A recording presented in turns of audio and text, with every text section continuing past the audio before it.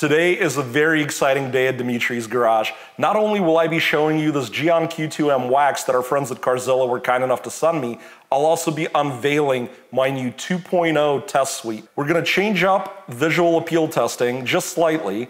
We're gonna be doing a new way of slickness testing, although the math will stay the same and the scoring will stay the same. Furthermore, we'll be hitting the third generation of our UV testing, and this one I think is as definitive as this is gonna get. Finally, I have a whole new way of doing durability testing and a whole new scoring system for that. And of course, I am excited to test out the Gyeon Wax on this system as the first product we look at because it is a fluorine-based product and we've seen some very good potential out of those in paste waxes. Here's the pretty box that Gyeon Q2M Wax came in, but I discovered a little issue when I opened it earlier. The paint on it is completely flaking off. Hopefully you can see that. I don't know what happened, it's a brand new bottle. The guys at Carzilla just sent me this. I'm gonna use this old dirty shop towel and I'll kinda just scrape all of it off because I don't want it on my hands. You get a neat little applicator. Unfortunately, the towel has some of that stuff on it. I'll see if I can shake it off. All right, I think I got the towel mostly clean. The 2.0 version of my application testing remains the same, except we're using the center square here now. The point scoring is still the same. You can get a -10, -5, 0, 5, and 10. A 10 product would essentially be the best in its category and a -10 would be the worst. So this product is a little like a deodorant stick. Now I'm applying the product pretty much like any other paste wax.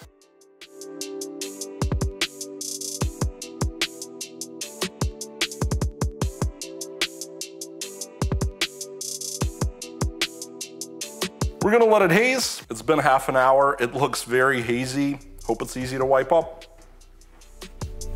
That's not bad at all. Not insanely easy, but I was a little scared when I saw how hazy it was. It does have a little tack to it, but you know, it reminds me a lot of these other fluorine-based products. Don't let that initial tackiness and hazing scare you. Even if you apply a lot of product, this comes off very easily, especially for a fluorine-based product. Let's pull up the tape and look at what we have. With the tape peeled, let's move on to visual appeal. And in the 2.0 version of my testing, visual appeal remains much the same. The scoring is still based on a -10 to +10 in steps of 5, but we're gonna be doing a composite score with this red panel and a black panel. And the black panel I painted myself. I'm not a great painter, but I think it shows you the difference between a black and a red surface. Some products look better on red, some products look better on black, and it kind of lets us find out and average out. So I don't wanna say this product's, let's say a 10, but you put it on your black car and you don't like it as much, or vice versa. On the red panel, I think the product looks pretty fantastic. I'm pretty impressed. Let me try to find you a paint line here. Given the 8-bit color limitations of YouTube, it could be hard to show lines in the red paint. That's why I think the black panel may come through better. But there's definitely a line out here that I can see. Hopefully it's showing up in the middle of your monitor right now. It does look very good. On the red, I would maybe go even as far as saying it's a 10. I hope you guys are able to see that there are two lines on this panel, one on the left, one on the right. The one on the right is the Gyeon Wax, and the left one is a different product I'm testing, but you can tell that one made the black panel a lot darker. It is definitely, I think, prettier on the left, and we'll get into that video later. That's gonna be a different product. But that is the Gyeon Wax right there. On the black, I'd probably give it a 5. So I think composite score, let's go with like a 7.5 here.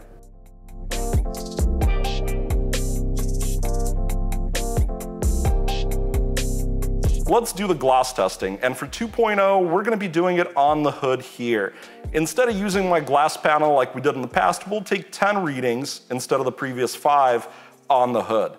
I have heard some of you guys out, there are some skeptics saying, hey, you know, the results always kind of come in bad for most products. Maybe it's because you're using the glass.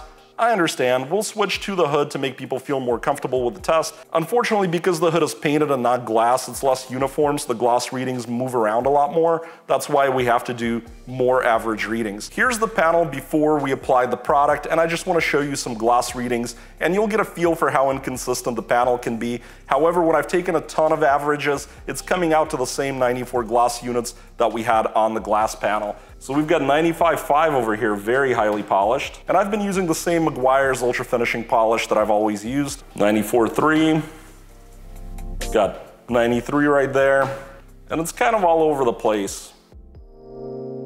I hope this gives you an idea of what the panel's like before the product is applied. The testing itself is gonna be the same. Points are gonna work the same way. For every unit gained, we'll give a point. For every unit lost, we'll take away a point. To make sure we're calibrated, it should read 104 at 20 degrees, and it does. So let's start over here. 92.3. Let's move one more. We got 91.8. We got 90.6 up there. Ooh, 88.8 over here. Looks like 90.7. 91.4. Let's test on the back here. Got 89.8, 91.4,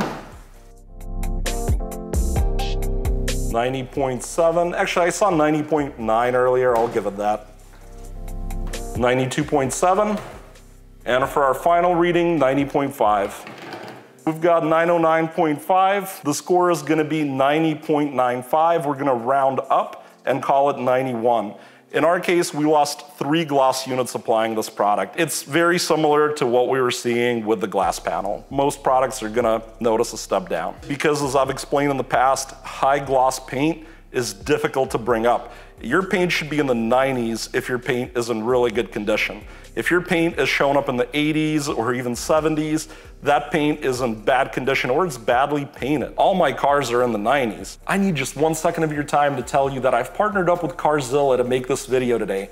I have an affiliate link to the product we're reviewing down below in the description, as well as some Amazon affiliate links to other tools and production gear used to make the video. If you purchase anything at either of those places site-wide, I'll receive a small commission at no cost to you that helps me run this channel. And as always, if you're enjoying the video, do remember to hit that subscribe button, ring the bell, and please leave me a nice comment because I love talking to you most of all. Moving on to slickness, in the 2.0 suite of tests, we're gonna be doing almost the same thing as before, with the only change being that we'll use this new panel here on the workbench. I've applied the Gyeon Wax on the side, and then we have a different product we're testing over here for a later video. The math to measure the static coefficient of friction and score points is gonna be the same. If you wanna learn more about it, there will be a video in your top corner up here. For now, let's get our 5 readings. 200 grams, 240 grams, 260 grams, 250, 250 again. Now to work out the static coefficient of friction, we're gonna divide this by 5 to average the 5 readings. So 240 grams was our average, and then we will divide that by 1040, which is the weight of our block. And that means the static coefficient of friction is 0.23. This panel has the same 0.38 static coefficient of friction when it's been polished, so we're gonna take 0.38 minus 0.23, our delta is 0.15, and we've been using a 30-point score multiplier, which gives us 4.5 points as the score on the Gyeon Wax. It is slick, it's not very slick. This machine does UV weathering. So there are 2 bulbs inside here that are UVA 340 bulbs. They simulate outdoor UV in direct sunlight. And that means this machine can simulate months or even years of UV exposure. And I'll show you the basics of the machine. Over here you have a counter and you could set this to minutes. You could set this to hours. In our case, let's start with 24 hours. This counter is going to read out the running time. This button controls the overall power. If we kick both lights off and kick on the timer now runs. And let's say if we set this to seconds, the timer would start counting seconds and it would stop at 24 seconds and turn the 2 lights out. There we go, the machine turned off, changed seconds to hours. So we're gonna run for a full day. As you can tell, we have multiple products being tested here, including the one we're looking at today. Those products themselves have been applied to these microscopy slides. I have these neat little plastic slides that I've painted in orange paint. We know that UVA is not significantly blocked by glass. UVB and UVC are blocked by glass. Here you see one that's labeled control and it has a piece of glass over it with nothing on it. That is a slide that has not been treated with anything, no clear coat, nothing like that. And that slide is just to see how much the glass takes away from our normal UV. We also have this one labeled dark. This is another control that's gonna go in a dark box in a cool, dry place, so it's not gonna be affected by UV. This slide here has been clear coated, and it's also gonna go in a dark box. Over here, we have a clear coated slide with no glass on top of it. So the idea here is we'll be able to tell what difference, if any, these products make. We're gonna blast these with UV for 24 hours at a time and see how they look. Once we see a big result, we'll know if the products are working. With the door open, we're gonna take our samples carefully, and the tray goes as far back as it goes, and that'll get it lined up with the lights. All we gotta do now is wait. It's been 24 hours, the machine shut itself off when the counter reached the limit, and I'm kinda curious if we've already got a result. So let's pop this thing open together and see what we got. I'm gonna try not to mess all this up. Here are our two dark samples. That's the clear coated one, that's the uncoated one. You can see they still look pretty much the same. As you can see, I've moved the samples on top of their respective slides so we can get a better idea of what they look like. And the sample that says dark, just to remind you, is the one that didn't see any UV exposure. And as you can see, it's so much brighter. It still has that bright orange pigment compared to everything else. Everything else is looking dull because it's been exposed to UV. And I'm not seeing any real variation in anything. There's a little variance from the way I sprayed because I'm not great at painting. This is our control that had no glass over it. And again, it's all roughly the exact same thing. Doesn't make any difference. Here we have the control that sat under the glass just to see what difference glass made. And we can tell that glass really didn't make any difference as far as UVA. UVA goes through glass very well. UVA represents the bulk of what we get from the sun on the planet. Now we have our control clear-coated slide that sat in the dark and our clear-coated control slide that did not sit in the dark, that got exposed to UV. And as you can see, even the clear coat could not beat the UV. When comparing the Gyeon Wax to our dark sample that never experienced UV, we can tell just how much was lost in terms of pigment and color. Putting it up against the control, they look pretty much the same to me, maybe a small difference in how I sprayed it. And then when we compare it to the clear coated slide that did experience UV, we can tell the clear coat was able to maintain more of the pigment, although it did see wear as well. When we look at all the samples as a group, we can really tell they all look the same. The controls look the same as all the ones protected by that slide in our test. The only difference is the clear coat. The clear coat compared to the clear coat that did not get blasted by UV was able to retain a lot more of the color. You're probably wondering, well, why do I see cars that are so pretty, even if they're old, because the owner's been really taking care of them and waxing them all the time? If somebody never takes their car for a wash and lets all the dirt, grime, salt, debris, bird droppings, insects, everything just bake into the paint, you can ruin paint in just a few years. It doesn't even have to have any UV exposure. In fact, ask yourself, why is it that people like cars from the South? The reason Southern cars that have been well cared for look better is because our environments have a lot less factors in them. We don't have as much of a winter. We don't have all the road grime in the winter. We don't have salt on our roads. Despite us having massive UV exposure, our cars still end up looking better when they're washed and waxed and all that good stuff. But you have all kinds of other stuff that can damage the paint. Furthermore, UV can boost oxidation of other substances that can damage your paint. As an example, if you take bleach and you put something painted in that bleach, the bleach will eventually bleach it. You take that jar of bleach with the item in it and you put it outside in the sunlight, it'll bleach it like that. It'll be very quick. What these products really do is not directly block UV. What they do is help protect your clear coat. They provide a layer that can help keep water off the clear coat. They keep other dirt and grime off the clear coat. And like I said, water and some of those other things can be more effective when UV is on them as an agent to damage surfaces. So by keeping water off, it has that UV protective quality. However, they themselves are not blocking UV. They're just keeping stuff off your clear coat. This is why it can be a mistake to use these as UV protective products without a clear coat. I see people doing this all the time. They polish their headlights and they rub off the protective layer on the headlights and then they apply a coating or a wax and wonder why they're yellow again. No, you need a clear coat on there first, and then you need a product like this to protect the clear coat. That's what these do. I will keep doing these tests in the future just to see if we ever find a product that somehow does block UV. It's time we do the durability testing, and if you've watched my older videos, you're probably wondering why I'm not outside to do this, and that's because in the 2.0 suite, we're gonna be using this elcometer in order to do the durability testing. Essentially, it is a mechanized machine that's gonna sweep back and forth and it's gonna provide lubrication as it goes. It has a counter, it has a way of controlling the RPMs, and it's able to deliver a more consistent method of testing durability. The best part is I can do 2 samples at once, and it is much, much quicker because we're gonna be doing about 30 passes per minute. The scoring is going to change a little, and I'll post something in your screen here to show you what it looks like, but essentially we're gonna do 10 passes, 20 passes, 50 passes, 100 passes, 300 passes, and 1,000 passes. If something can break 1,000 passes, it will be considered exceptional, and it'll get our highest score with 10 points. This will also normalize our scores a bit so that no product is really getting insanely huge point numbers based on high durability. And the reason is that high durability is becoming more and more of a standard. Before we start the durability test, let's check out the hydrophobicity of our product, and the Gyeon Wax is right here on the left.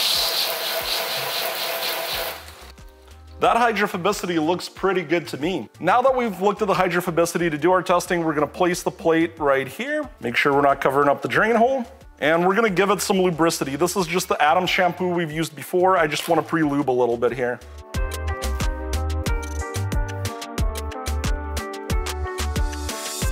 We've got the water we're gonna use and more of the Adams shampoo, and I'm gonna dump 50 milliliters into the water, and that's gonna be our base solution that we're gonna run the test with.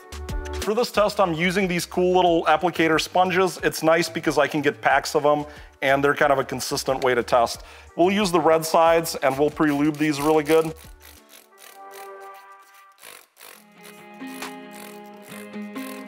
And there's the first one for the other product we're testing today.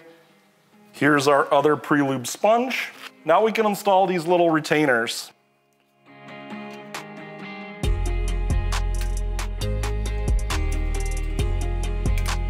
We're gonna give our shampoo solution a good mix until it's all dissolved. And we'll take these sponges off for a second. I just wanted to show you how they stick on. And we're gonna put these into the bottle of shampoo. So right now our machine's set for 500 washes, but we don't want that. Let's set it to 50. And now if we hit the go button, you see, this is how the machine operates. But right now, obviously, I don't have the sponges installed, so it's not doing any scrubbing. We did pre-lube, but I wanna see that lube come through the lines because the lines otherwise have water in them from when I blow them out so that the shampoo doesn't get all stuck in there and gummed up. My buddy Shelby helped me 3D print these plastic black pieces at the top. There we go, the machine stopped and we could see it's already started leaving a little slick here. And that is very slick actually, very, very slick. So we can pick it up now and we can attach our sponges, which we've already pre-lubed.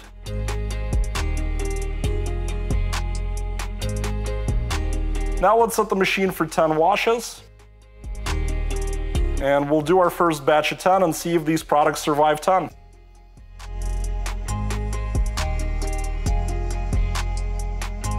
And you see we're going right at 30 RPM under load when the sponges are in. It's creating friction. The machine's done its first 10. Let's see if our product still works. Let's first rinse. Let's take a look at the Gyeon Wax. That's still working really great. Got the plate back in, squirted a little. Let's install our little retainers. One thing I failed to mention earlier is that these panels are made with ABS plastic, just like some automotive body parts. They were sanded, primed, painted, and cleared with automotive clear coat by me. And we'll do 10 more for a count of 20. 20 in, let's see how the Gyeon Wax performs.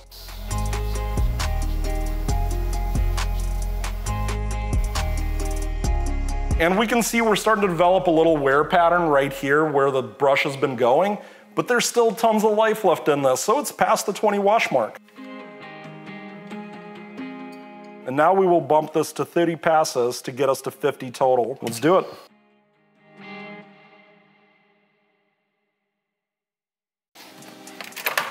Now let's take a look at the Gyeon Wax.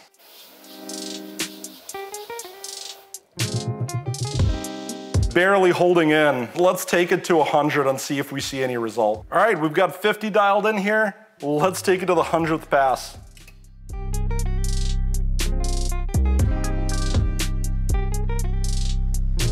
Now let's take a look and see if it's still doing anything.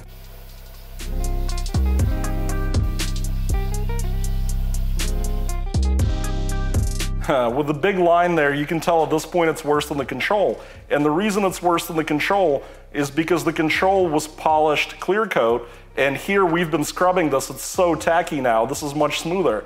So now we're actually getting worse performance. So 50 was the limit on this. It didn't make it to 100. So we're gonna call this good. Now that you've seen our new test suite, let's talk about the performance of the Gyeon Wax. Let's start with the good stuff. I thought the durability was good. It survived 50 washes, and it was really on its last legs. It did not make it to the 100. We saw that at that point. We were scuffing up the clear coat. But that's great for a simple to use paste wax. I also thought the product was relatively pretty. It looked good on the red paint. On the black, I think it didn't add quite enough pop. Some formulations just don't always look amazing on all types of paint. As far as ease of application, being a Fluorine product and compared to other similar products, I thought that this was fairly easy to remove. Remember, when we talk about ease of application, it is subjective, and I am also comparing to its category. Now let's move on to things that didn't score particularly well. So for one, our gloss testing, we did see a reduction. However, as I've said in the past, this is fairly normal. Almost all products on such a shiny painted surface are not just gonna boost it to a higher gloss level. The slickness is another area that I think can be improved. The product just wasn't that slick. Slickness can be important when you're cleaning the surface. It helps glide off and not scratch into it. For the new UV test, as we saw, there's just no difference compared to other products. There's no difference compared to the control, and that's totally normal. None of the products I've ever tested have ever performed in any of my tests. The only thing I've ever seen work was clear coat, PPF, and actually me taking sunscreen and applying that. That did work. So would I use and recommend this product? I think yes. If you're into paste waxes, I think the combination of ease of application, durability, accessibility, because Gyeon is a big brand so you can shop it at a lot of places, and kind of being one of those cool Fluorine-based products, I think it's quite interesting and worth giving a shot if pastes are your thing. If you've enjoyed this video and seeing the new test suite, do hit that subscribe button if you haven't already. Make sure to ring the bell so you get notifications, and I would love to talk to you down below in the comments. I love interacting with everyone. If you're new to my channel, I do car detailing videos as well as car mod videos. There's something here for basically any car person. So I hope to see you again really soon in a future video.